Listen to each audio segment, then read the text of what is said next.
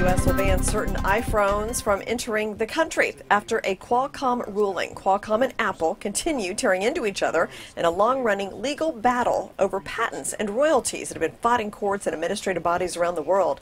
Now, this U.S. trade judge found Apple guilty of infringing on 2 Qualcomm patents related to power management and data download speeds. The models that will not be sold in the U.S. are older model iPhones. Well, Lyft looks like its IPO set for this Friday is going to be a success. The shares are pricing above the target.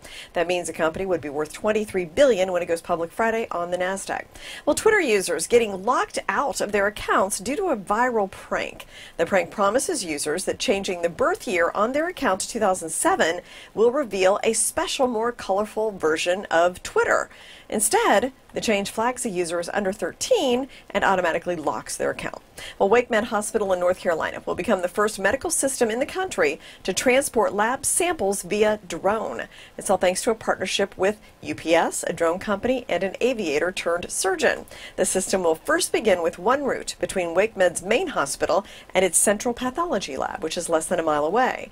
The first flight path expected to be fully operational within a few weeks. From the NASDAQ market site in Times Square, I'm Jane King with your Tech Report.